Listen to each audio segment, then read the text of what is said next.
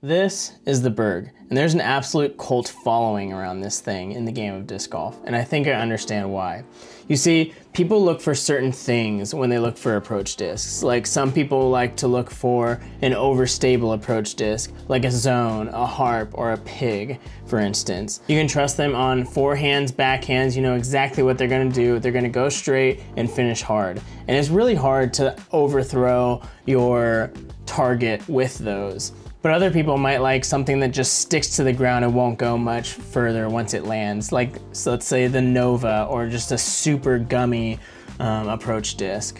And then others like a disc that just gets effortless distance and they can just get it there without trying too hard. Let's say something like a Luna or a Pure, for example. Or you might even have just that really beat up old putter that you can just work and hyzer flip on any line and you just love it. You can do anything with it. Like I have a really old beat up Luna that is just amazing for that stuff. But this brings something completely different to the table. You see, the Berg is unique, both in feel and flight. When you first take a hold of it, it's got that normal lid shape, but it also has it's concaved in the middle, giving it a nice little thumb track. So when you grab it, it kind of feels like a lid, but it also doesn't really. It feels kind of more like a normal disc, like something you can get comfortable with in your hand. So it's weird that it feels kind of like a lid type disc, but at the same time it doesn't feel like that. But it's also, because of that thumb track, it feels actually pretty good for forehands too. Your thumb kind of locks it in place right there, and you can just give it a pretty good go on forehand approaches. And the plastic actually feels pretty good. I have an opaque one and a clear one. The opaque one feels like slightly grippier maybe, but they're both pretty grippy and they feel pretty dang close to each other. But if I had to nitpick, the opaque one is slightly more gummy and slightly more grippy. Now, the flight is where this gets really interesting, and honestly why this has such a great following around this disc. The numbers are 1102, and that is very accurate. It's a slow disc and it does not want to glide. And the crazy thing is it doesn't want to turn at all either. It's very true to that 0 rating. It's interesting because when you throw it hard and flat, it does not want to turn at all. And it almost has the torque resistance and high speed stability of something like a zone or a pig or a harp, but it has the fade of that normal standard, slightly overstable putter. So because of that, on forehands, it can resist the torque from that forehand to be a pretty good approach disc on forehands. It's also a good approach disc on backhands, but this does not want to glide at all. And frankly, that's why people love it.